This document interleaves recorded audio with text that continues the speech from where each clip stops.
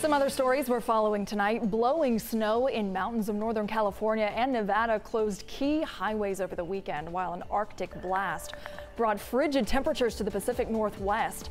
At Donner Pass in the Sierra, officials with the University of California, Berkeley's Central Snow Laboratory said today that recent snowfall has smashed the snowiest December record of 179 inches, set back in 1970.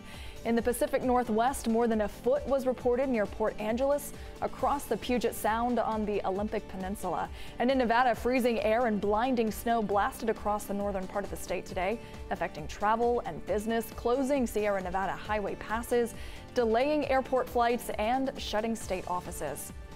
President Biden signed the annual defense funding bill into law. The National Defense Authorization Act cleared Congress earlier in December.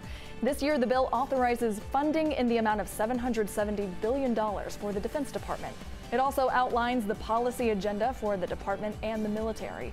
The measure includes changes to the military justice system to revamp how the military deals with sexual assault and harassment. And Sarah Weddington, the lawyer in the landmark Roe v. Wade case, has died at the age of 76. Weddington graduated from the University of Texas School of Law in 1967. Just 5 years later, she successfully argued for legal abortion in front of the Supreme Court twice. Weddington went on to serve in the Texas House of Representatives and later as the General Counsel for the U.S. Department of Agriculture.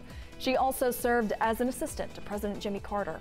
The former president released a statement saying she was a warrior in the continuing struggle for equal rights for women.